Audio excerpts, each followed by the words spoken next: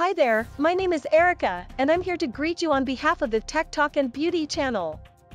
It's great to meet you. We create content that covers the latest tech news and trends. If you enjoy our channel, please consider subscribing and giving us a like. And don't forget to share it with your friends so they can stay up to date on all our latest videos. Thanks for watching. Today, I would like to explain to you about Airspeeder Mk4. It is a new crewed flying car for air racing that operates on hydrogen and reaches a maximum speed of 360 km per hour in 30 seconds. Australian company Alauda Aeronautics, the developer of electric vertical takeoff and landing vehicles for the Airspeeder racing series, has demonstrated its new flying car, the Mk4. Airspeeder is a league of electric flying vehicles that are used for racing and are based in London. The first remotely piloted Airspeeder races between two vehicles took place in November 2021. The league exists as an organization under Alauda Aeronautics, an electric aviation company that designs, develops, and builds aircraft for eVTOL racing. Since the launch of Alauda and Airspeeder, teams of pilots have been gathered to participate in races within the worldwide EXA Championship.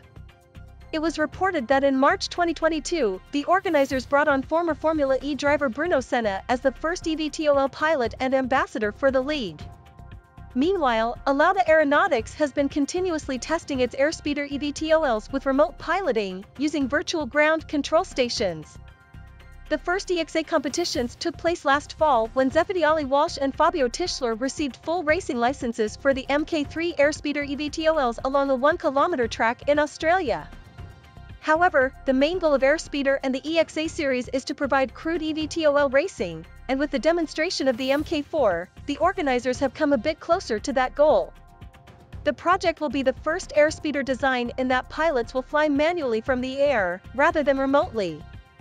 In addition, the Mk4 will use hydrogen technology for power, which previous models could not boast. At the heart of the technology is a 1,000 kilowatts hydrogen turbo generator called Thunderstrike, which, according to Airspeeder, offers a range of 300 kilometers.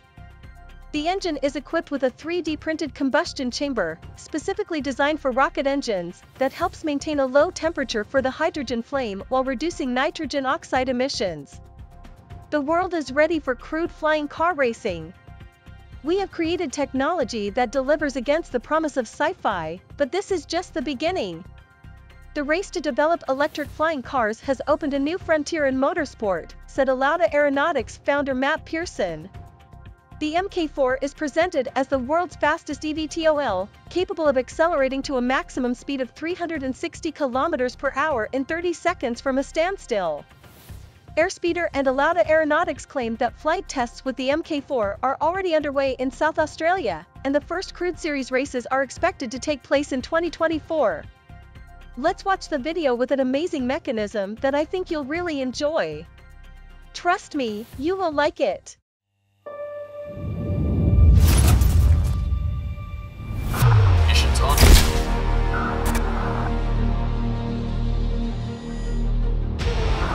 Is online already for gearbox. Lights are on. Auxiliary batteries are at 12.8. Inspection checks been completed. Pilot's clear for takeoff.